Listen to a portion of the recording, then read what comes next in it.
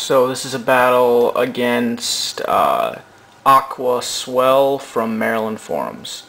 I sent out Azelf, he sent out Gallade, and I really didn't know what it was, so I just U-turned away to see if it'd switch or whatever. And sent in Houndoom because I figured he'd Night Slash, and this is my second time using this team, so that was a pretty stupid mistake because Houndoom doesn't have amazing special attack, and he has crap defense, so Stone Edge just destroys him. And I guess he didn't want a close combat, because then I could just switch in something to easily kill him. And I don't know why, because I was just going to finish his Gallade off with U-turn, but he switches to Weavile.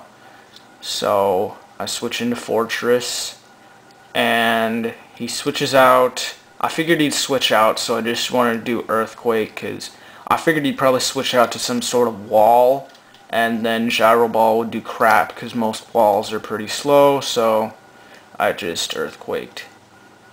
And then I switched to Celebi, predicting the Earthquake, which he did. Leftovers recovery. He's got leftovers too. He does Ice Shard, probably just testing to see how much it do. It doesn't do too much because Celebi's got good defenses. And it's only about an 80 power, so move anyway. So then I just set up Stealth Rock and then Grass knot him to death.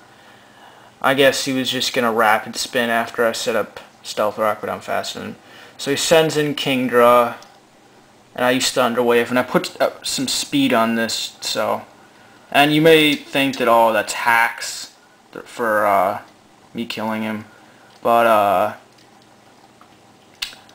you'll see, like, he's in for 4 turns and he's paralyzed for 1 of them, so it's fair. And Signal Beam almost kills me. It's kind of weird that he runs Signal Beam on it, but he probably just figured that the only way that anything would kill him is if it was a Celebi. So he Dragon Dances up, predicting I'd switch, but I'm just going to Grass knot him as much as possible before he dies. So I sent in Azelf, and this time I figured I'd Psychic because I figured the only guy who resisted Psychic was Weavile, or he has an immunity, but Stealth Rock would kill him. So he sends in this guy, and I have no idea why. I probably should have predicted Sucker Punch, which I'm not sure if he misclicked or something, because they're pretty common. But I fell for it, because Psychic's 4 times effective. I should have thought there was something wrong there, but I guess he just thought that I thought that he would Sucker Punch, so he predicted I'd switch and probably would have Swords Dance. But then he sends in him, and I figure Psychic wouldn't kill him, and he'd kill me with some sort of move. So he sends in this guy, send in Nidoqueen, and Nidoqueen barely, or gives him poison, and then the next turn I Aerial Ace and he Dragon Dances, and this turn really surprised me. He must have misclicked or something, but Leaf Blade would have done a horrendous amount of damage here because it's got Swords Dance and Overgrow and Stab. Probably would have just decimated me, but so he switches this guy in, and for some reason I thought he'd Ice Punch, even though it's obvious he would have Psycho Cut, but either way, Fortress resists him. So he does Stone Edge, I do Gyro Ball to kill him.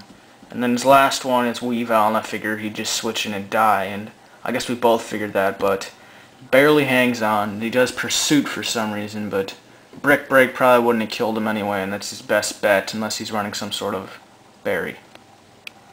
So yeah, thanks for watching, I'll see you next time.